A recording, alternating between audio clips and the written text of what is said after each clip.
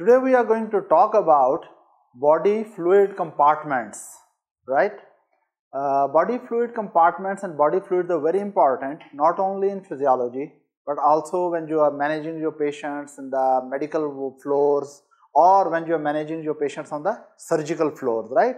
You must know that what are the normal types of fluids present in different body fluid compartments, and in different diseases how the body fluid compartments are altered and how you can restore the balance of normal body fluid compartments, right? So let's start with the very basic. First of all, you must know that the most abundant substance present in our body is water. We are made with lot of water. Thank God it's organized in proper biological way, right? About 60% of our body weight is water, right? So let me tell you how the water is distributed in different compartments in the body. First of all of you know that we are having lot of cells. We are made of cells, right? So let's put cells here.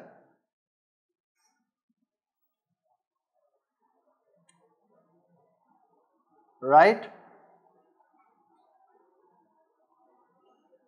Now, because this is your cells and here is suppose your circulatory system in which blood is circulating, right? Now, of course, all the reactions in the cells, many of the reactions they are going on in aqueous environment. So this is the amount of water which is present within the cells, right? This blue color is indicating the amount of water which is present intracellularly. Is that right?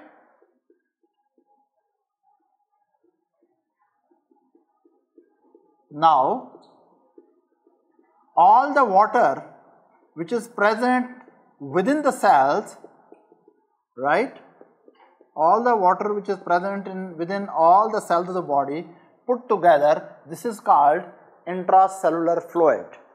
So what is this fluid called? Yes please? Intracellular fluid. What is intracellular fluid? Intracellular fluid compartment is the fluid compartment of the body, right, consisting of all the water present within the cell, right? Then around the cells there is water also. Water is present around the cell as well, right?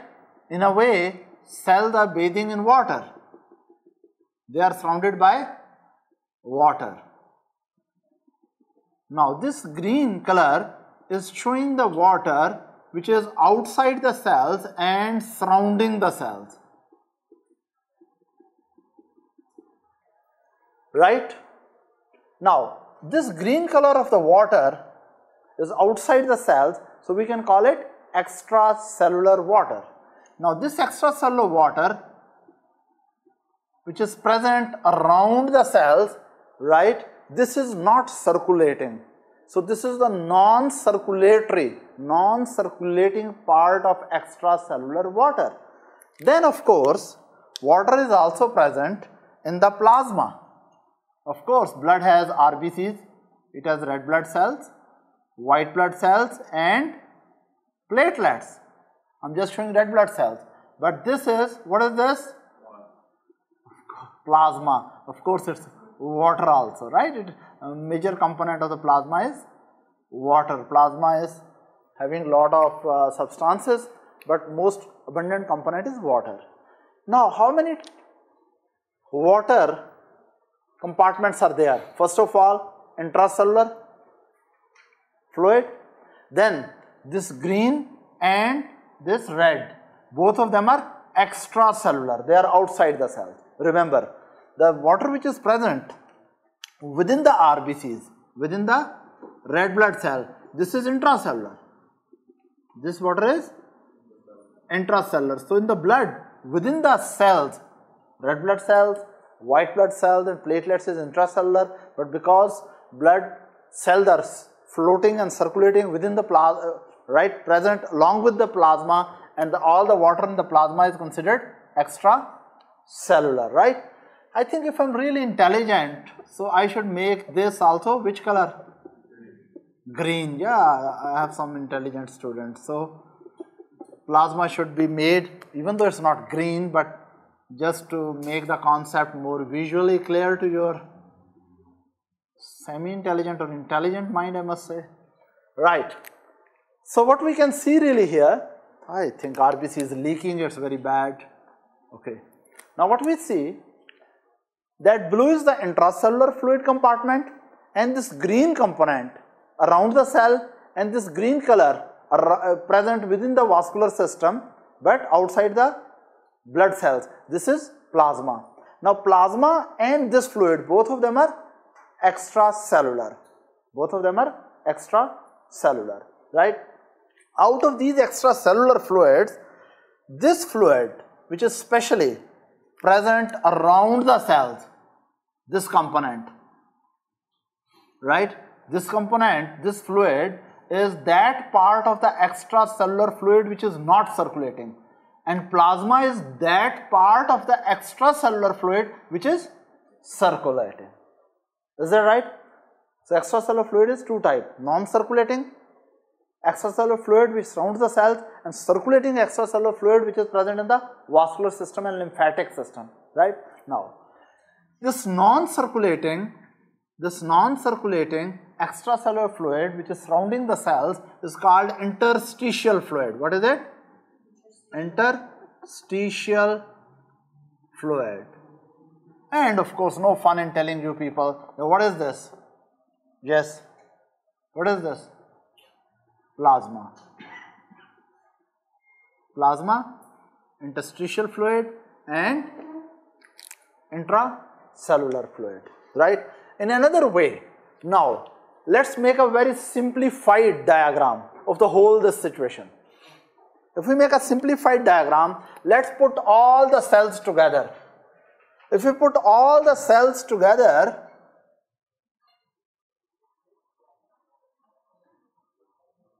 and in this diagram we make a very big cell, all cells put together, and now, yeah, this diagram is representative of which fluid? Intracellular fluid. This diagram is representative of intracellular fluid. Then outside it,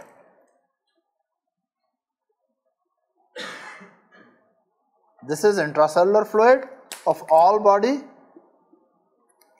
and now we can make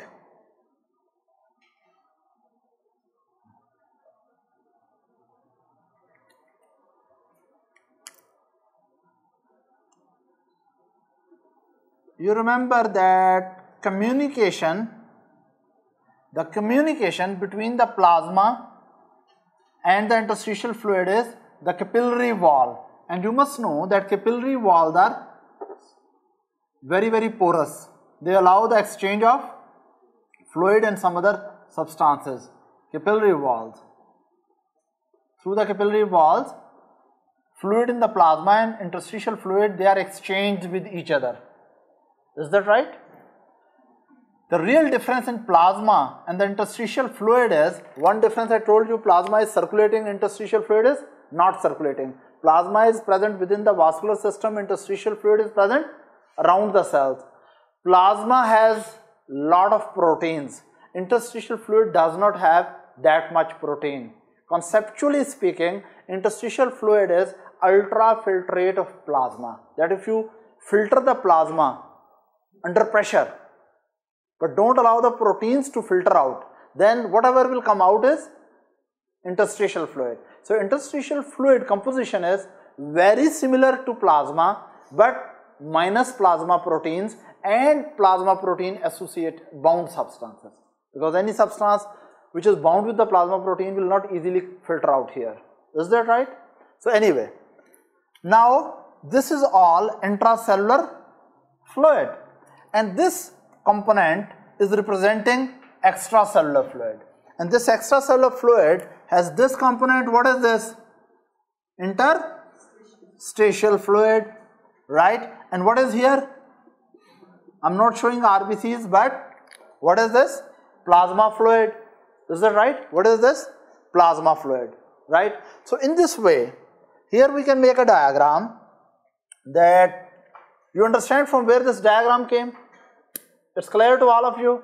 One thing is very important, that primarily body fluids are divided into intracellular fluid and extracellular fluid, right? So let me tell you that if we put all the total body water, so we say that, let's suppose I put your total body weight first, total body weight. Out of the total body weight, how much is the total body water? Yes, it's approximately 60%, and 40% is your dry weight, right? So what really happens, the total body water is about 60% of your total weight. Is that right? Of course, total body water will include intracellular fluid as well as extracellular fluid, all body water, right? But you have to remember one thing, young females have less water. Yeah, Ostok does not agree to me. Why you don't agree? I know there are reasons you don't agree, but still they are having less water than you. Why young females have less water? Carlos? Anyone? Yeah? He is saying something in his heart. I cannot understand. Anyone wise enough or intelligent enough? Boys should know the answer. They are so much interested in young females. Anyone knows why they have less water? Actually, boys are perplexed. It's against their basic ideas. Look, the reason is that adipose tissue, fat tissue, it has less water. Look, if I draw a fat cell has a big fat droplet. It's a lipid droplet, and there's very little water into it. Are you understanding? Females have more fat or males have, generally speaking, even though some obese male can beat the females in this matter, but still, generally speaking, females have more fat or adipose tissue or males have? Males have more adipose tissue. What kind of females you have been coming across? Females have more adipose tissue. I must write it down in your book if you don't know by simple observation. Because females have more adipose tissue, and in adipose tissue there is less water. So females and obese male even, they have less water. For example, a young female little bit obese, she has 50% of body weight as water. But if you come across a male are usually having less adipose tissue, and male who is thin, bony and skinny, not much adipose tissue, he may have 70% of the water. I'm talking about which water? Total body water. Is that right? So remember that even though on average we say that in human beings 60% of the body weight is water, but it varies from person to person, right? People who are males and especially thin, less adipose, they are having less adipose tissue, they are having more water. And females and especially who are obese, they are having less water. So let's go with general concept that standard person, I don't know what is meant by the standard person, but a standard person, a model person will have about 60% of total body water.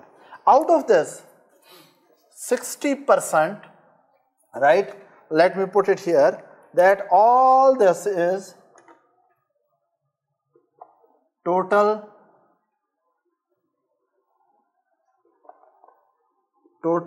body water, right? This consists of from here up to here. All of this is total body water, that include about 60%. Now, total body water is primarily divided into two compartments, intracellular fluid and extracellular fluid, right? So we can say the total body water is divided into, yes, intracellular fluid compartment and extracellular fluid compartment. Intracellular and extracellular fluid compartment. Right? Now you see, intracellular compartment is larger, right? Out of this total 60%, 2/3 is intracellular and 1/3 is extracellular. It means 40% is out of the 60%, out of the total, listen, how much weight you have. Let's suppose you have 100 kg, it's an unusual weight, but anyway, suppose you are having 100 kg, then how much water you have? 60, I think liter, not kg, liters, right? Out of the 60 liter, 40 liter will be intracellular fluid and 20 liter will be, yes, 20 liter is extracellular fluid. Is that right? Now, it's 20% as well. Now, out of this, you again divide extracellular fluid into two areas. What are the two areas? Extracellular fluid. Yes. What is this? Interstitial fluid and plasma. Right? Interstitial fluid, that makes about, out of extracellular fluid, interstitial fluid is 3/4 and plasma is about 1/4 of that. Is that right? No problem up to this? Right. Having said all of this, now I will talk about little bit about the composition of the different fluid compartment. Important cations, that is positively charged substances, and anions in different compartment. Now, the most important cations within the cells intracellularly are, yes please, potassium and magnesium, not sodium. Sodium is not the major intracellular cations. Remember, cells are just the bags of potassium floating into extracellular fluid, which is the ocean of sodium. You must remember. You remember by evolution. You have heard of word evolution? Evolution? Yes. According to Darwin or evolution concepts, life started from ocean. Life started from ocean.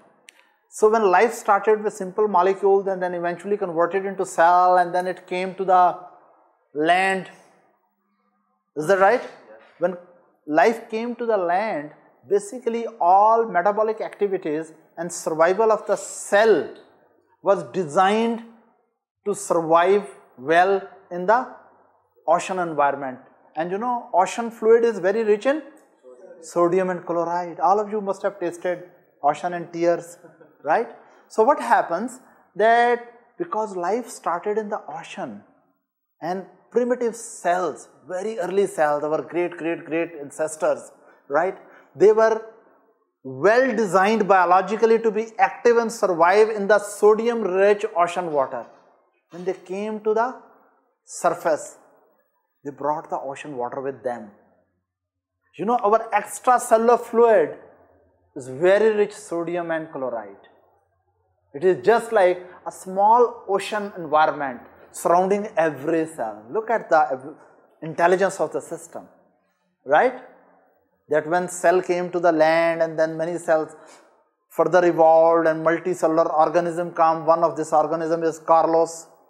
Now Carlos has so many cells, but every cell is still having extracellular fluid around it, which is very rich in sodium and chloride. So whenever we talk about sodium chloride, we must remember it is the major solute in extracellular fluid, not intracellular fluid. Am I clear? So cells are rich in not in sodium and chloride, they are rich in potassium and magnesium as their cations. And major anions in the cells are, yes, in the cells, what are the major negatively charged? Proteins, intracellular proteins, they are negatively charged.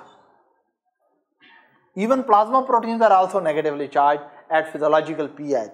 Plus, in the cells, the very important organic compounds. What are organic compounds? Yes. What are organic compounds? Please tell me. ATP, adenosine, triphosphate. Yes. We also call these organic compounds which are having phosphate, we call it organic phosphates. Okay, for your easiness, I put it here, organic phosphates. What are the intracellular organic phosphates? Adenosine triphosphate, adenosine diphosphate, adenosine monophosphate, right? And of course, phosphates are positively charged or negatively charged? Negatively charged. So, within the cell, the major positive charges are present on potassium and magnesium. Major negative charges are present in organic phosphates like ATP, ADP and AMP, and of course on proteins. So we can say intracellular fluid is a soup of potassium, magnesium with a lot of organic phosphates and proteins. Is that right? And of course, there is no fun in memorizing it, that this cell should be surrounded by extracellular fluid which is rich in sodium and chloride, right? So I will put here which is the major cation here, sodium. Either the sodium is complexed with chloride mostly or to some degree to bicarb, sodium and chloride. And what is the major anion here? Again it is sodium, sorry, cation is sodium, and negative charges here are mainly by the chloride and bicarb. But you have to remember, there are lot more proteins present in, what is this? Plasma. They are also negatively charged, right? So what we really see, that intracellular fluid has potassium and magnesium as major cations and organic phosphates and intracellular proteins as major anions. And in extracellular fluid, sodium chloride and sodium bicarb, they are making major solutes, sodium being cation, chloride and bicarb as extracellular anions. And in the plasma, there are also plasma proteins which are negatively charged. One thing which you should remember, that biological partition between the plasma and the interstitial fluid is capillary membrane. And capillary membrane is very permeable and it does not offer any barrier to the movement of sodium and chloride. Listen carefully, it's very, very important. Sodium and chloride, right, is separated from plasma and interstitial fluid by capillary membrane. But capillary membrane does not offer any resistance to the movement of sodium and chloride. It's highly porous. What does it mean? That sodium chloride concentration will be always equal, almost equal in plasma and interstitial fluid, because sodium chloride freely equilibrate. Is that right? But you have to remember, here the partition is, what is this partition? Yes, please. Cell membrane. Cell membrane does not allow the sodium chloride to move freely. Look, the sodium want to go in, but it cannot enter in, bouncing back. This is very important concept. You are understanding why it is so important? Yes, why it is so important to know it? It's a very important concept. Dr. Najeeb gets mad over this concept, that sodium is major extracellular solute along with the chloride and bicarb, and it does not freely move in and out of the cell and extracellular fluid. Why it is so important to know? Anyone? We are all doctors. All our life we will be giving the sodium and chloride to the what is this? Patients. normal saline. In many diseases we lose sodium and chloride. Why this concept is so important? It's a very basic thing, my friends. Attention please, before you tell me something funny. Listen. If sodium cannot, look, sodium cannot move in and out between extracellular fluid and intracellular fluid. And as I told you, but sodium can freely equilibrate between, what is this? Interstitial and blood. Now listen, just put a simple concept. The amount of water present in any compartment is proportionate to the number of osmotically active particles. You know, fluid always follow the solutes. You don't know this thing. You don't know this thing. Fluid in the compartments, wherever you put the more solute, fluid will love to be with solutes. Is that right? Now imagine, I put lot of sodium chloride here. Suppose I put a intravenous infusion of lot of sodium chloride, very heavy concentration of sodium chloride. Or I gift you a potato chips bag. You know potato chips? You must keep on eating. So potato chips bag, if you eat a lot, they have a lot of salt. So lot of salt will go here from GIT. So salt is added to extracellular fluid. Now if lot of sodium chloride come here, I put lot of sodium chloride in extracellular compartment, can sodium chloride enter into cells? No. When sodium chloride cannot enter into the cell, it will concentrate outside. Outside in extracellular environment, osmotically active particles will be less or more. When I put more sodium chloride here, osmotically active particles will be less or more? More. So it will become hyperosmolar. If I put I give you lot of sodium chloride tablets to eat you, or if I'm good to you, I give you salty potato chips, lot of sodium will come here. Problem is that from GIT, potato chip sodium will go into blood and extracellular fluid, but it cannot enter into cells. So blood will become less salty or more salty? More salty, isn't it? Hyperosmolar. When it will become hyperosmolar, solute concentration in extracellular compartment will go up as compared to the solute concentration in intracellular compartment. What will happen now? Solute drag the water.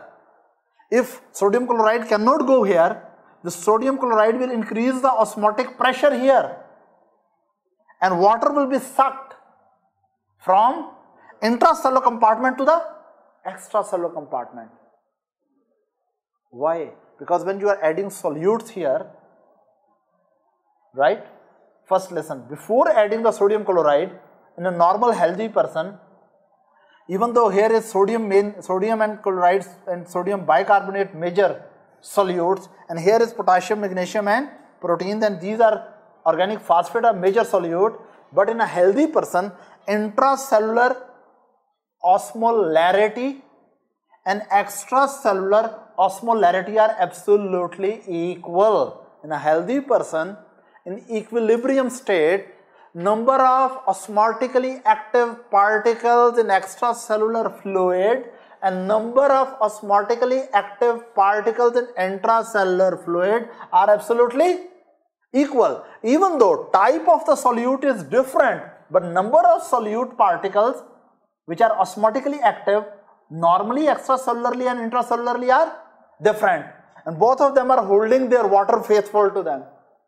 But when you add sodium chloride here by potato chips or by eating lot of sodium chloride tablets, this area become hyperosmolar. Its osmolarity become more than the normal osmolarity. When the osmolarity in this area become more than the normal osmolarity, you know what is the normal osmolarity first of all? Anyone? Look, if we put all the solutes, osmolarity together, it is about, to be very exact, it is 290 milliosmol per liter. Let me tell you what is meant by this. If you take 1 liter of extracellular fluid, if you take 1 liter of extracellular fluid then all the cations and anions together, which are present here, all the cations and anions together, they produce osmotic power. The power to hold the water is about 290 milliosmol per liter, right? Of course, main contribution is done in extracellular fluid by sodium and chloride, but there are other cations and anions. In smaller amount, there is calcium, magnesium, there are many others. So all of the osmotically active particles present in extracellular fluid, right, their osmotic power, the power to hold the water, put together is how much? 290 milliosmol per liter. But in most of the books, we make a round figure and we say it normal is about 300 milliosmol per liter. But this is to be very exact. If you want to be extremely exact, it is 287, but don't be like that. Just remember that 300 milliosmol is the osmolarity of extracellular fluid. Remember, if you have pure water, what is the osmolarity? What is the osmolarity of pure water? Yes, Ostok, 0. Oh my friends, I need to really teach properly. I should not get lazy as a teacher. Look, this is a water container and here I put up, yes. In this water container, I put here semi-permeable membrane, right? Look, this is a membrane and on both sides there is water. There is water here and there is water here. This is compartment A, this is compartment B. Now listen carefully. If both compartments have pure water, water is allowed to move through this membrane, so water will equally move on both sides and water level on both sides will be equal. Now you do something clever. You start adding sodium chloride here. What are these particles? Sodium chloride. What will happen? Solute pull the fluid, or we can say this area will develop osmolarity. Now A compartment will have more osmolarity than B compartment. What is osmolarity? Osmolarity is determined by the number of the osmotically active particles in a fluid. Is that right? Now listen, attention please. There are two ways to explain this situation. One situation is, this is hyperosmolar fluid in A compartment. B compartment is less osmolar. So water will move from which direction to which direction? From B to A. Water will move from B to A. There are two ways to explain it. One way to explain this phenomenon is that because A has more solute and solute can attract the particles. Is that right? When we put the solute particles into A container, this membrane does not allow the solute to move in this direction. Ideally, solute should move and it should go to both directions. But because this membrane does not allow, what? It does not allow the movement of solute. Okay, let me make it easy. Solutes are like beautiful young girls and water is like boys. You know, water follows. Now, what happens if you add lot of young girls here and no girl is allowed to come here? What will happen to boys here? They will start moving in that direction. Is it difficult to understand? It's so simple, common experience. So when you add girls or solute here, they develop osmotic pressure, right? And what really happens, that solute attract water. Solute is not allowed to go to B compartment, but water is allowed to move from B to A. So water will start moving in that direction. So after some time, you will find that water level here has become less and water level there has gone up. Is that right? Solute has dragged the water. This is one way to explain. Another way to explain is that when you put the solute here, then water concentration on this side become less and water concentration on this side is high. Because before putting the solute, water molecule concentration in B compartment and A compartment was equal. But when you add solute here, then water becomes less concentrated on this side and it remains well concentrated on this side. And everyone knows if molecules are allowed to move, they move from high concentration to low concentration. So actually water will move from high concentration to low concentration. This is two ways to explain. One way is that water moves, every substance, every molecule which is allowed to move will move from high concentration to low concentration, right? Not only solute, even solvent also. Even solvent is water. Now again, when we put more sodium chloride here, we make this area hyperosmolar because solutes are more, or we make this water less concentrated.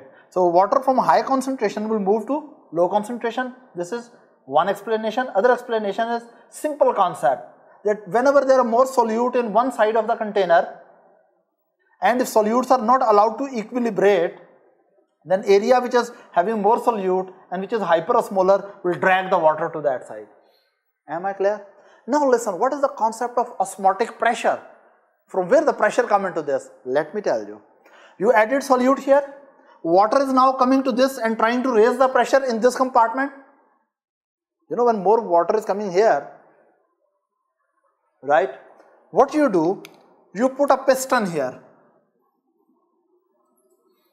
you know, pressure device. Now the amount of pressure which you are supposed to apply to prevent the movement of water is called osmotic pressure. Because listen again carefully, what did we do? Initially there was pure water on both sides, no net movement, right? We added solute here, it became hyperosmolar. Water started moving from B to A.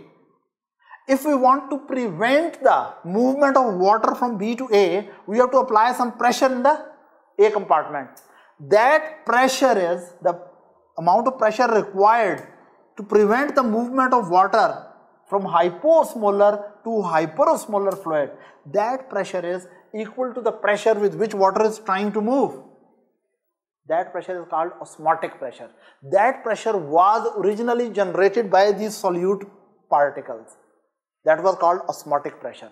So when water was moving from B to A compartment, what is that? Water is moving under the influence of osmotic pressure of hyperosmolar fluid in A compartment.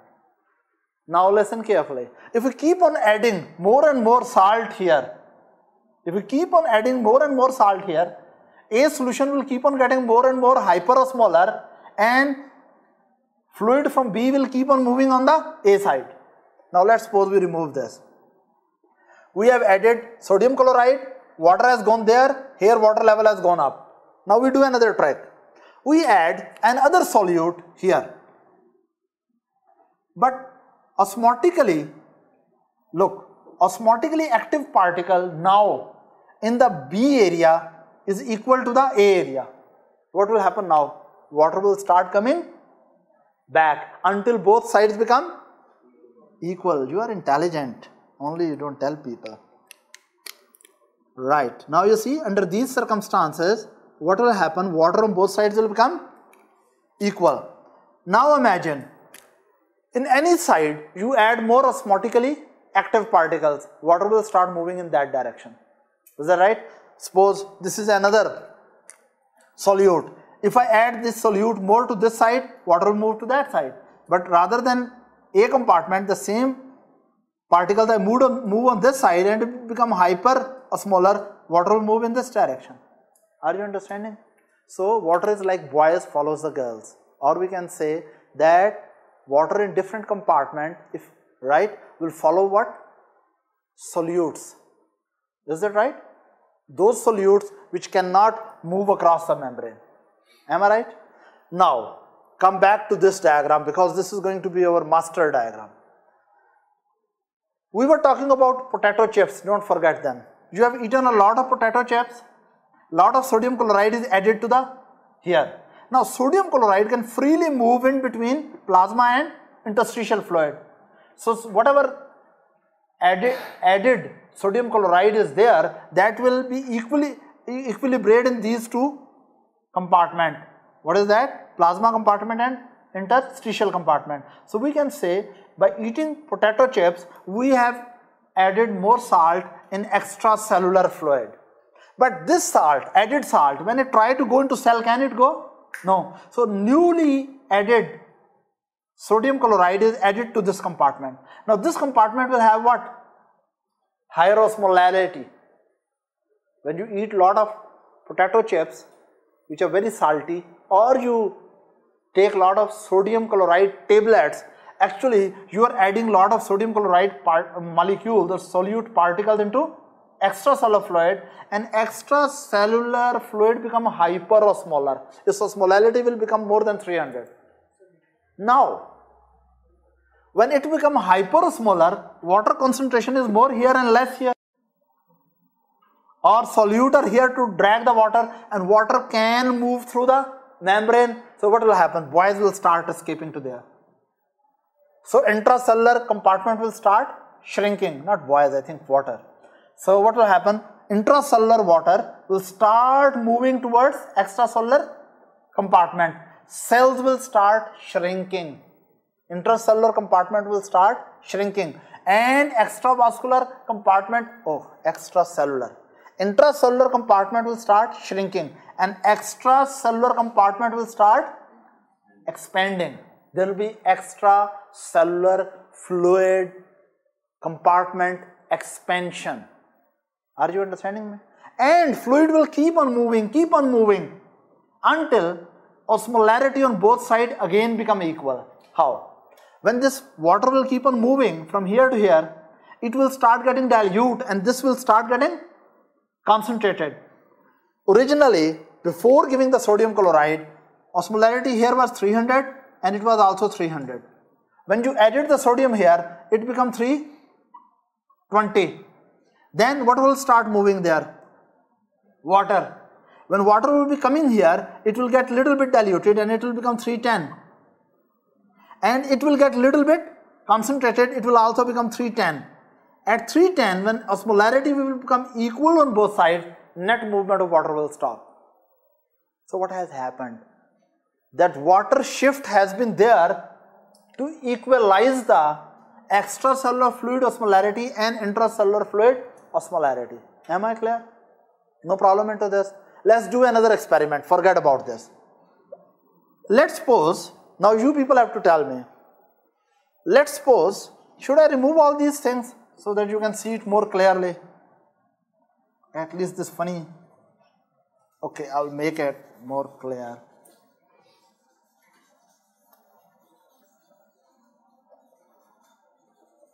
And of course, you should not forget a part of it is extracellular fluid is divided into plasma and interstitial fluid. And there's no fun in telling you again that this is rich in sodium and chloride and bicarb. Is that right? All of this. And this is rich in, yes, hurry up, potassium, magnesium and yes, organic phosphates and proteins. Right, proteins are also present here. Previous experiment was we added the sodium chloride here, made it hyperosmolar, water shifted from intracellular compartment to extracellular compartment, intracellular compartment shrink, extracellular compartment expand until osmolarity of intracellular and extracellular compartment again becomes equal. It achieves a steady state. Now do another thing. Again, to baseline is, what is the osmolarity here? 300, and what is here? 300. Now you do a trick. Let us suppose you are suffering from a disease or some condition in which water is lost from here. Less solute are lost and more water is lost. For example, when you have high grade fever, when you are having fever, water is evaporating from respiratory system and also from the skin. Water is leaving. So this water during fever, when water is evaporating, do you think sodium chloride is also evaporating? No. Do you think tablets of sodium chloride will go out of the body? No. So when water is evaporating during fever, high grade prolonged fever, what is happening? That this compartment is shrinking. Is that right? extracellular compartment is shrinking, and its solute will remain the same, but amount of water will come less, so it will become concentrated. So its osmolality will become 320. This is another situation I am telling you. What is being lost from here? Water. When water is being lost from here, it becomes what? Highly concentrated. Osmolarity here increases. Again, what will happen? This hyperosmolar extracellular fluid, which has lost the water, more water and less solute, its osmolality is more than the osmolarity of intracellular fluid, and what will happen again? Water will start shifting again. So it will keep on shifting until it becomes little bit diluted and it becomes little bit concentrated, until due to arrival of the water it dropped to from 320 to 310, and it becomes concentrated, it also becomes 310. A new steady state is achieved. Am I right? Another experiment. Let's suppose we have a bet with Carlos. I say, Carlos, I will give you him $1 if he take 10 liters of water he drinks. It's not ethical to offer this type of things, or at least you should get more than $1, but still.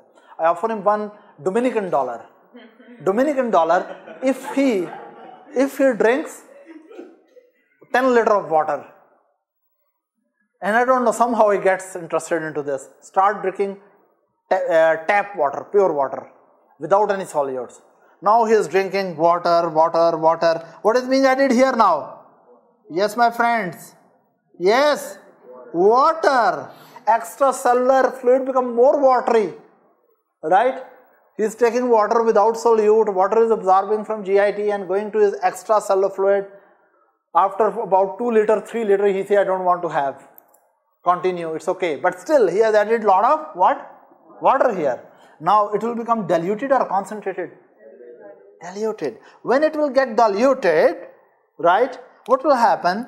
That osmolarity, which was previously 300, now it has dropped to, let's suppose, 280. Now, under these circumstances, when extracellular fluid osmolarity has dropped from 300 to 280, but intracellular fluid osmolarity is initially same 300, now which fluid is hyperosmolar? Intracellular or extracellular? Intracellular is hyperosmolar. More solute here, so it will suck the water. From which direction? From water will move from extracellular fluid to intracellular fluid. Extracellular fluid will start shrinking. Intracellular fluid compartment will start expanding until when it will shrink, it will go to maybe 290. And because it is getting the water, it gets little bit diluted and it becomes also 290. When both of them become what? Equilibrated, right? Then net movement of the water will stop. So what we are seeing, that when we change the, remember basic concept, normally in steady state, intracellular fluid osmolarity and extracellular fluid osmolarity are absolutely equal. When you disturb osmolarity on one side, that will make the water shift in between the compartment, so that again a steady state should be achieved in which osmolarity intracellular and extracellular should become what? Equal. Is that right? So whenever you will make extracellular fluid hyperosmolar, it will suck the water from intracellular to extracellular. If due to some disease process, if you make extracellular fluid hypoosmolar, less osmolar, then water will be sucked by the intracellular compartment from the extracellular. So I just say something. Now I am going to put a question. There is a person who has some disease process going on, and due to that disease process, extracellular fluid become hyperosmolar. What will be the shift of the water? From, if extracellular fluid has hyperosmolar, what will be the shift of the water? From intracellular to extracellular. Now there is another patient who has a disease in which extracellular fluid become, yes, hyposmolar. Now fluid will shift from intracellular to, okay, you are intelligent, good, excellent. So you know it, that when it becomes hyposmolar, water will move to the hyperosmolar side. Is that right? Now let me tell you some interesting thing. Let's suppose I add through this, listen, through this intravenous line, I add sodium chloride solution. And this sodium chloride solution is called saline. What is it called? Saline solution. Now listen, if you have pure water, let's suppose I have a pure water in this container. Pure water has no osmolality. It doesn't have any osmolar power. Now I want that this pure water should have same osmolarity. It should have same osmolarity as my extracellular fluid and intracellular fluid. Normally my extracellular and intracellular fluid have how much osmolarity? 300. So if I want that this pure water should have the same osmolarity as my body fluid, then I add, what is it? Sodium chloride into it. What I'm adding? Sodium chloride into it. When I add sodium chloride into it, it will become more and more osmolar. Until a time will come that so much sodium chloride is added that this water also become 300 milliosmolar per liter. Is that right? When so much sodium chloride is added that this water have the same osmolarity as my body fluids, I will say this saline is isoosmotic. Iso means same. It has the same osmotic power as my water compartment, fluid compartment. So what is isoosmotic saline? Saline which is having so much sodium chloride that its osmotic power is equal to about 300 milliosmol. Is that right? We also call it isotonic. What we call it?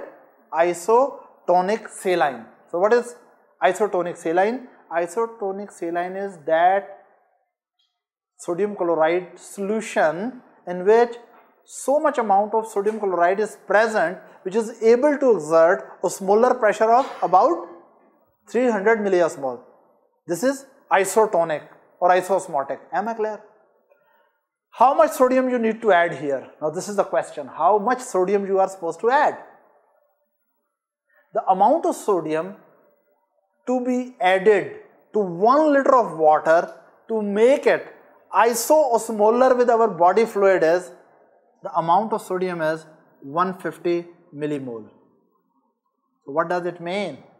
That if you take in 1 spoon, you know spoon, you eat kuchara, okay, spoon, in 1 spoon if you take what, 150 millimole of sodium chloride, is that right?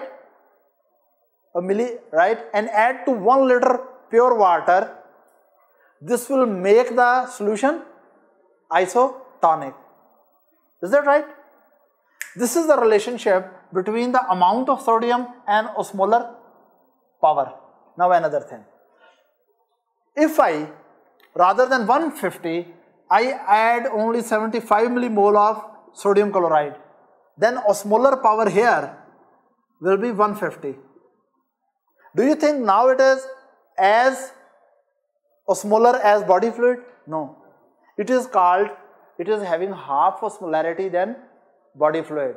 That osmotically active particles in this solution, when 75 millimole of sodium chloride is added, osmotically active particles in this solution are half than the osmotically active particles in our extracellular and intracellular fluid.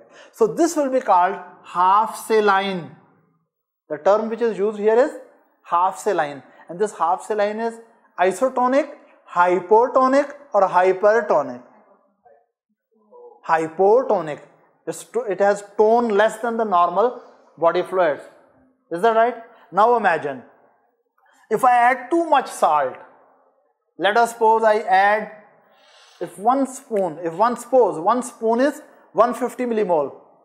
If one spoonful of 150 millimole of sodium chloride added to 1 liter, we make the solution, we make the saline isotonic. If we add half spoon, it is hypertonic, saline. And if we add 2 spoon, it is hypertonic. Do you really understand? Now look on the experiment. I don't know, I love to teach. I should have to do something about this love. Listen carefully. Now we have 3 containers. We have 3 intravenous IV infusion bags, right? Here it is, yes. Here it is normal saline. You understand it? Its osmolarity is 300 milliosmol and amount of sodium added is 150 millimole per liter, of course. Are you understanding? This is and of course this should be called, normal saline should be called isotonic. Is that right? This is having less sodium chloride. So what is this? Hypotonic. Let's suppose here the osmolarity was 300 milliosmol per liter. Here it is 150 osmol per liter. So it is half normal saline. And here we have added too much salt, it becomes tonic. Let's suppose in this solution sodium chloride is 600 milliosmol per liter. Is that right? It is double saline. Now imagine what really happens when one of these is given to a person. This is your drip number, intravenous infusion number 1, 2, 3. Let's suppose if we connect this to this person, there is a stopper here. We open the stopper. If this fluid is going here, we are adding to intravenous line, and from it will add first to the blood. You know, sodium chloride solution will come to the blood, but because sodium and chloride equilibrate to both sides, so eventually sodium chloride concentration in interstitial fluid and plasma will be the same. So we say truly this solute and water is added to both sides to the extracellular fluid. When this will come, he says that this experiment should be told after the break. Let's have a break.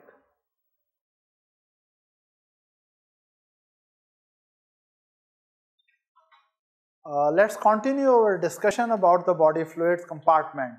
So we were talking about that here is intracellular compartment, which is of the fluid, which is surrounded by the cell membranes, right? And here is the extracellular compartment, which consists of interstitial fluid and plasma. But interstitial fluid and plasma, except the plasma proteins and cells present in the blood, other component can easily exchange in between the interstitial fluid and the plasma. Now, as I told you previously, the normal osmolarity of the plasma is 300. Osmolarity of interstitial fluid is also 300. So we can say osmolarity of extracellular fluid is 300. In normal, healthy, steady state situation, osmolarity of intracellular fluid is also 300 milliosmol per liter, right? Now, we have prepared 3 saline solution. That in the water we have added the sodium chloride. In this container number B, we have added water with 150 millimole of sodium chloride. When 1 liter of water is added 150 millimole of sodium chloride, so naturally sodium chloride dissociate into sodium and chloride. So both of them exert the osmotic pressure, and osmolarity of this fluid becomes 300 milliosmol. And when a saline solution has osmolarity of 300 milliosmol, it has the same osmolarity as our body fluids. So we say such saline solution is isotonic with our body solutions. But let's suppose rather we add to container A half amount of the sodium chloride, then osmolarity of this solution is 150 milliosmol, which is half than the normal saline. So such solution can be called half normal saline, or because this saline solution has less amount of sodium chloride, so it is having less osmotically active particles as compared to the normal saline or as compared to our body fluid osmolarity. So we can say solution A is hypotonic saline. Then we can prepare one more solution or saline solution in which we add too much sodium chloride, and we keep on adding sodium chloride until osmolarity of this solution becomes 600 milliosmol per liter. Now this solution in the C container is having double osmolarity as compared to our body fluids. So we say this is a hypertonic saline. Have you understood well these three solutions? Now let's come back to this diagram. In this diagram, on x-axis I'm showing the volumes, and on y-axis I'm showing the osmolarity. Now osmolarity here is 300 milliosmol. For example, if solution had 100 milliosmol, it will be here, 200 milliosmol here, 300 here, suppose 400 here. So whenever our body fluid has increased osmolarity, it will move towards above the 300. Whenever body fluid has less osmolarity, this is our central point, normal, it will move downward. Whenever volume will expand, it will move on these sides, right? Extracellular volume, if it expands, it will move on this side. If intracellular volume expands, this is the central point. Intracellular fluid expand, it will move to this side.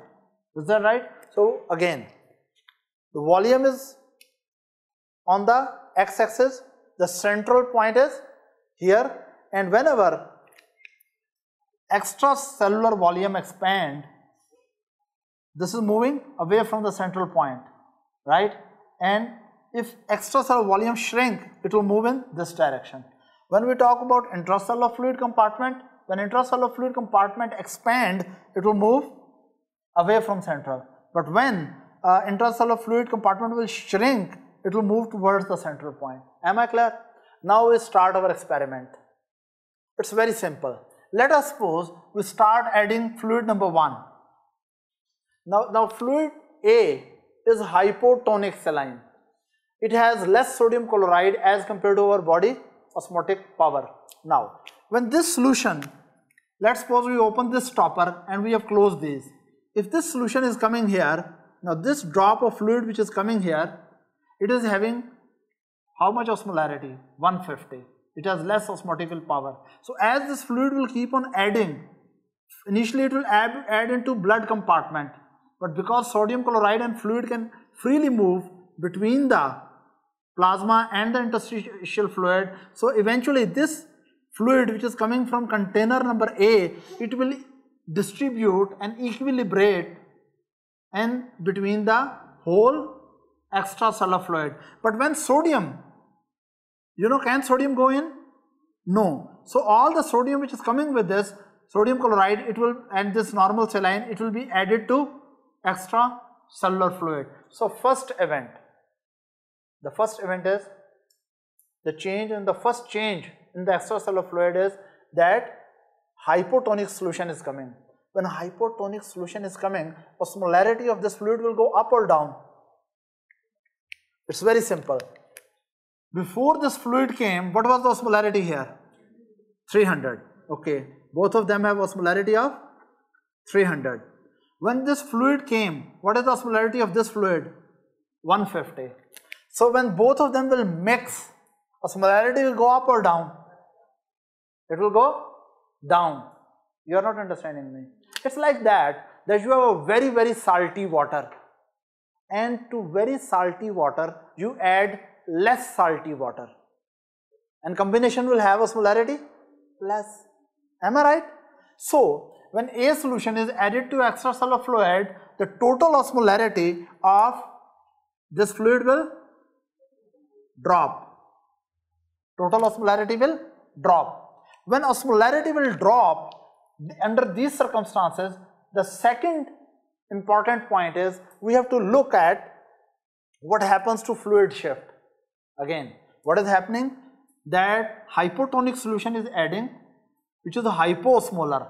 So normoosmolar extracellular fluid is mixing with hyposmolar intravenous fluid, and its osmolality is becoming less. So extracellular fluid become hyposmolar. When it becomes hyposmolar, the osmolality of extracellular fluid will go down, right? So rather than here, it will become, let's suppose, here. Is that right? Now, what will happen? That when it becomes hyposmolar, right, water will move in which direction? In between these two compartments. It will move from hyposmolar to normosmolar, which is relatively hyper. So water will start moving in this direction. When water will start moving in this direction, what will happen to this area? It will become also hyposmolar. It was 300. Its osmolality will also start coming down. Let us suppose its osmolality was 280 when we added here, first change. But when water will start moving here, it will start coming down. It will become 290. And its osmolality will go a little bit up. Maybe it also become 290 because water is leaving. So until both of them equilibrate, then shift of the water will stop. But during this process, what has happened? That what is this compartment? What is this compartment? Intracellular. Intracellular compartment, osmolality went down. So we can say not osmolality is not at this level, this osmolality has become less. So when we added hypotonic solution to the extracellular environment, osmolality of extracellular compartment dropped. Is that right? Then water from high concentration moved to the low concentration.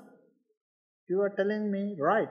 From high concentration to lower concentration, or from low osmolar area to high osmolar area. And then this also become diluted, right? And here also intracellular osmolality also drop. But what really happens to the volume of intracellular compartment? What happens to the volume of intracellular compartment?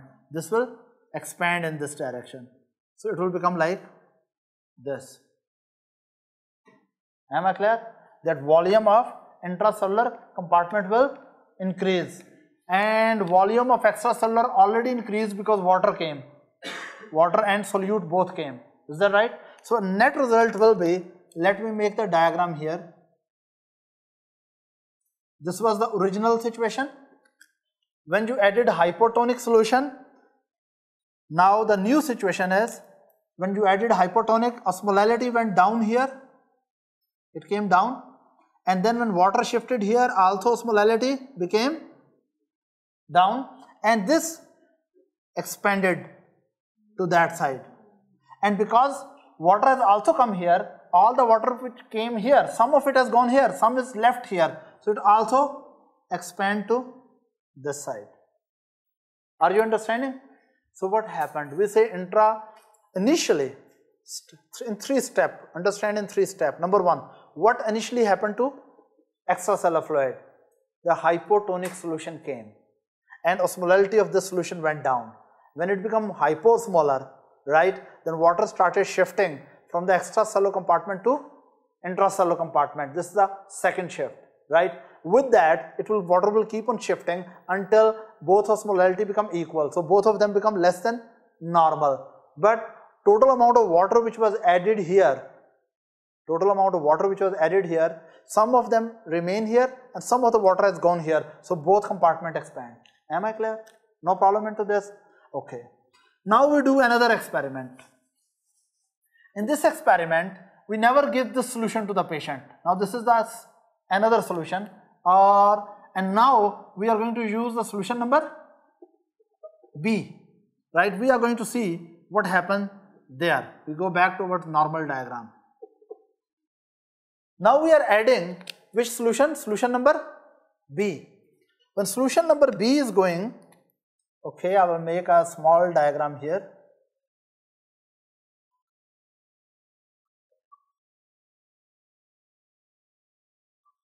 Solution number B is adding here. Now the drop of water is coming from saline.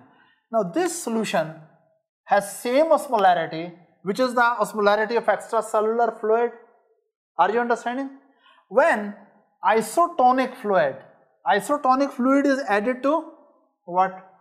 Extracellular fluid. Will osmolarity change? Will the osmolarity change? No, osmolarity of this will still remain 300 because the solution with osmolarity of 300 has been receiving another amount of solution with the same osmolarity. So total fluid, which is mixture of extracellular fluid plus added normal saline, total fluid will have the osmolarity of 300. Is that right?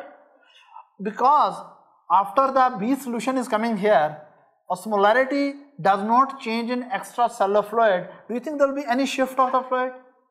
There will be any shift of the fluid between intracellular and extracellular? No, because shift of the fluid is controlled by osmolarity. Because when you add B solution here, right, and osmolarity of extracellular fluid and B saline is the same, normal saline osmolarity, isotonic fluids osmolarity and extracellular fluid is same, so there is no change in osmolarity of this. So it remain at its normal position this time, right? Because osmolarity does not change, so it will not allow any movement of the water across the membrane. But this sodium chloride is coming along with the water, but this solute stay here. Along with this, 1 liter of whatever amount of the water is coming, that is added only to the extracellular compartment. So under these circumstances, what really happens that it expands. Look, what is this? Osmolarity remain the same, right? There is no change in what? Intracellular compartment. But in extracellular compartment, because we have added this fluid, so it will expand in this direction. So what is happening? Whenever you give isotonic fluid to the body, whenever you add isotonic fluid to extracellular compartment, right? Isotonic fluid, isotonic saline. What really happens? That solute and incoming water add to extracellular compartment and expand the extracellular compartment. But because the osmolarity of extracellular compartment does not change, so there is no shift of the fluid between extracellular compartment and intracellular compartment. Am I clear? No problem into this. Another thing I did not mention about the RBC, about red blood cell. The osmolarity of the fluid within the red blood cell is also 300. You know, red blood cells are also like cells, and osmolarity of intracellular fluid of red blood cell is how much? 300. Because fluid which is coming here, this fluid has also 300. The fluid which is added, it has osmolarity of 300. Extracellular fluid has also 300. This is also 300. Do you think red cells will shrink or expand? No, because this fluid which is coming here, it is not changing the osmolarity of the plasma. Because it is not changing the osmolarity of the plasma, so plasma osmolarity remains 300 and RBC osmolarity is also 300, so there is no change of the exchange of the fluid or shift of the fluid between the RBC and the plasma. Or will there be any? No. So these cells will not shrink and not expand. Is that right? But in previous experiment, we said that hypotonic solution was coming in previous experiment. So we were making the solution hypotonic. When the solution become hypotonic, you remember? In previous experiment, we said fluid will shift from extracellular to cellular compartment. Fluid will also shift in hypotonic situation to the RBCs also, and RBCs will swell up in previous situation. Our water will enter into RBCs in previous. If this container is working, these two are not working. It is becoming hyposmolar. If this solution is coming and this is becoming 2, suppose this become 290, and of course water has shifted here and this also become 290 or less, and because it is 300, so water will shift in to make it also 290 and RBC will swell up. Are you understanding? So what really happens when RBCs are suspended in isotonic solution? If RBCs are present with this solution, no change in RBC volume. In RBCs are suspended in this solution, what will happen to RBC? They will absorb the water and swell up. And if RBCs are suspended in this solution, water will go from the RBCs to the hypertonic solution. You are understanding? And RBCs will shrink. Am I clear? Really? Now we come to the third situation. Let's suppose we come to the third situation. Now everything is again normal. Again we make everything normal, right? And we do one thing. Now these two solutions are not moving and all compartments are with normal volume and normal osmolarity. And to this person now we are adding solution number C. When C solution is going, what we are doing? Hypertonic saline, hyperosmolar fluid is mixing with extracellular fluid. Can sodium, now the fluid which is coming with this is highly concentrated, hyperosmolar. Is that right? Now this fluid which is coming here, do you think it's sodium and chloride can go into cells? No. So whatever sodium chloride is coming here, now in a way we can say when this solution is coming, we say solutes are coming more and water is coming less. It's a concentrated. In this case, solute and water were coming with the same ratio as body fluid. In this case, solute were coming less and water was coming more. Is that right? But again now this, in this case there are too many solute. It is hyperosmolar solution. When hyperosmolar solutions are mixing with normosmolar extracellular fluid, the total osmolarity will go up. In this case, first event is when hyperosmolar solution is coming to extracellular compartment and sodium chloride or the solute cannot equilibrate with the intracellular compartment, it will become what?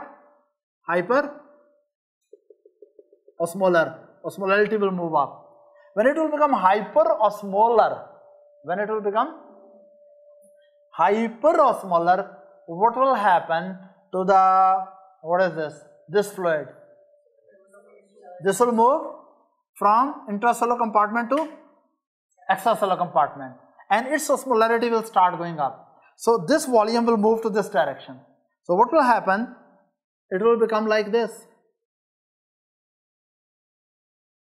You know, that intracellular compartment fluid is shifting to the extracellular because it is having more osmotically active particles. So it sucks the fluid from intracellular to extracellular, right? Until it goes up, and this was already, it was very high. Let's suppose it has gone to 360 after this solution. And it is the osmolarity of 360, here it was 300. So water start moving in that direction until it becomes suppose 320 and this also dropped to 320. So both of them are having high osmolarity of 320, right? And because fluid has shifted to that direction, so what has happened? Intracellular compartment has shrunken, but extracellular compartment has got fluid from the solution as well as from this side. So its fluid will increase. So it will shift like this. In this new diagram, what is it showing? The dotted lines that extracellular fluid osmolarity has gone up plus extracellular fluid, what volume has gone up. Intracellular fluid osmolarity has gone up but volume has gone down. Am I clear? Is it really clear? Right. If all these things are clear, then we can move forward to certain clinical situation. Let's have a break for 5 minutes. Thank you. Now we will discuss the volume changes and osmolarity changes in our body fluid compartments when there are some physiological disturbances, right? That how different physiological disturbances alter the volume changes and osmolarity changes in our body fluid compartment. But before really I go for that, I will explain few terms which are very commonly used, right? Again, let's go back to our basic diagram. Right. This is total body fluid. This one is intracellular fluid. Here it is extracellular fluid, having the blood here and interstitial fluid here. And this is the axis for osmolarity, and from here we are talking about volume. Is that right? Now few terms which I will explain.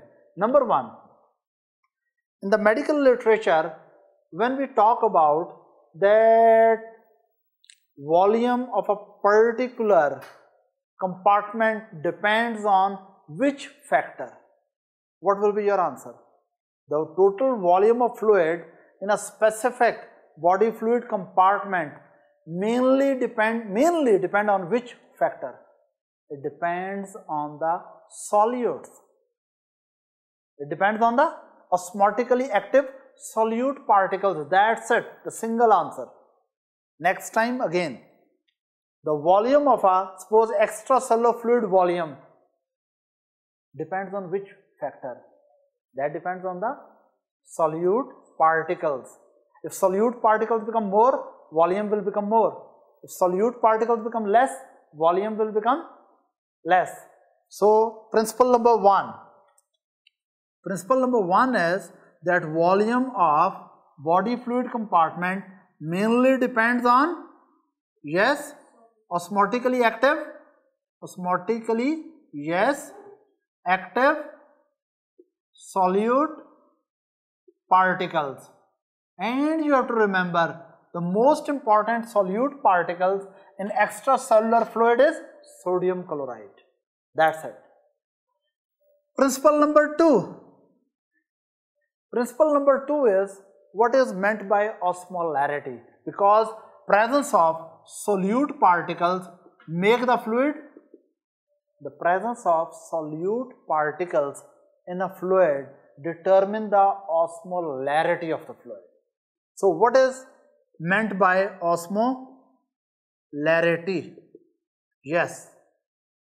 What is your concept of osmolarity? The number of osmotically active particles in a solution are expressed in term of osmolarity. When we say that osmotically active particles in a solution are going up, it means osmolarity is going up. And if number of osmotically active particles in a solution are becoming less, so we say fluid osmolarity is becoming less. So what is osmolarity? We can say that concentration of osmotically active particle is expressed as units of osmolarity. And what are the units of osmolarity? In the body we use, the units are milliosmol per liter. Now what is the difference in osmolarity and osmolality? Yes, what is the difference between osmolarity and osmolality? Yeah, of course, one difference is spellings. What are the differences? Yes. Anyone? It's very simple. It is the osmotically active particle per liter, and this is osmotically active particle per kilogram. That's it. Right? So what is there? That for example, if I say that our body fluids have 300 milliosmoles per liter of the water, this is osmolarity. And if I say, listen, if I say that my body fluids have 300 milliosmole per kilogram of water, I'm talking about osmolality. For practical purposes, water can be measured in liter as well as kilograms. And 1 liter of the water is equal to 1 kilogram of water. 1 liter of water is practically equal to 1 kilogram of water. So for practically, in our body, osmolarity and osmolality is same. Am I clear? For example, we say so much sodium is added to 1 liter of the water. so much sodium chloride is added to 1 liter of the water that osmotic power is 300 milliosmol per liter. If we are talking per liter of water, it is osmolarity. But if I say so much sodium chloride is added to 1 kilogram of water, 1 kilogram of water, we have added so much sodium chloride that now osmotic power is 300 milliosmol. But because it is per kilogram, then we'll say this is water osmolality. In our body, in medical term, doctors have decided to measure the things per liter. So we use the term osmolarity. Is that right? Am I clear? So this was something about osmolarity, and I already have told you normal osmolarity of the body fluid is, to be very specific, it is about 290 milliosmol per liter. But for a generalization, we use the term 300 milliosmol per liter. Am I clear? Then the third term which I want to clear is, what is the concept of steady state? In steady state, the steady state between the intracellular fluid and extracellular fluid. Steady state is a situation in which an equilibrium is achieved between the intracellular fluid and extracellular fluid in such a way that there is no net movement of the water. It means in steady state, osmolarity of extracellular fluid and intracellular fluid will be equal. Normally, in every person, extracellular fluid and intracellular fluid are present in steady state. In steady state, what happens? Osmolarity of extracellular fluid and intracellular fluid is equal, and there is no net movement of the fluid. But of course, when there is some physiological disturbance, right, then osmolarity may change. Osmolarity of extracellular fluid may change in some physiological disturbance. When osmolarity changes in extracellular fluid, the fluid shift occurs between the two compartments to achieve a new steady state. For example, if osmolarity is normally here 300, but if it becomes 270, then fluid will start shifting from extracellular fluid to intracellular fluid until both of them achieve a new steady state at a new osmolar level. Is that right? Or if osmolarity, due to some physiological change, osmolarity of extracellular fluid becomes 330, then fluid will start moving from intracellular to extracellular to achieve a new steady state until again osmolarity becomes equal on both sides and net movement of the fluid stop. Am I clear? So normally our body fluids, both compartments are in steady state. Steady state means two things. Number one, osmolarity on both sides should be equal and there should be no net movement. But when there is some physiological disturbance and osmolarity changes in extracellular fluid, body come out of steady state, fluid starts shifting across the compartment until a new steady state is achieved, in which again osmolarity in the extracellular fluid and intercellular fluid become equal and with the new volumes adjusted. Third thing, a common term is used in medical literature, volume contraction or volume expansion. Volume contraction and volume, yes, expansion. Now this is very important to understand it clearly. When I say in my patient there is volume contraction, I am referring to the volume of extracellular fluid. For example, in some physiological disturbance, extracellular fluid volume increases, right? When its volume increases, I say there is volume, what is this? I use the term volume expansion. Actually, I should use the term extracellular volume expansion. But in medical literature, commonly when we say there is volume expansion, it means we are referring to expansion in the volume of extracellular fluid. This term may not include what is happening to intracellular fluid. Then if I use the term volume expansion, the volume is increasing, I'm referring only to extracellular fluid volume.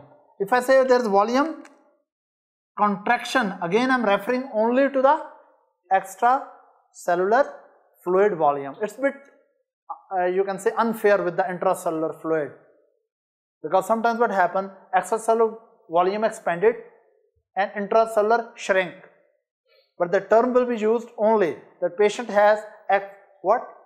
Volume expansion. Is that right? So whatever changes occur in both these of compartment, in medical literature we use in term of extracellular fluid.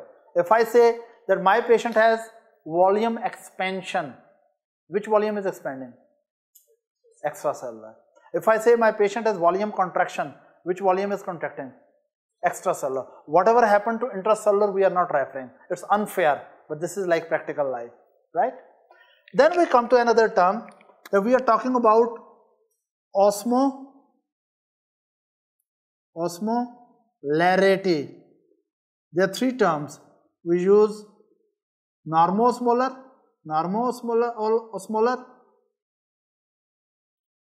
hyposmolar and hyperosmolar.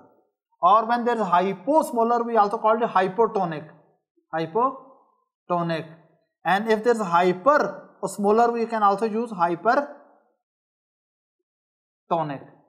Now let me make a diagram here and explain what is meant by these terms. If I say my patient have hyperosmolar situation, I say my patient has hyperosmolar situation, I'm talking about osmolarity of extracellular fluid. If I say my patient is normosmolar, I'm talking about again osmolarity of extracellular fluid. If I say my patient is hyposmolar, I'm talking about osmolarity of extracellular fluid. So actually, when we are using the term of normosmolar or hyposmolar or hyperosmolar, these terms are referring to osmolarity changes in extracellular fluid.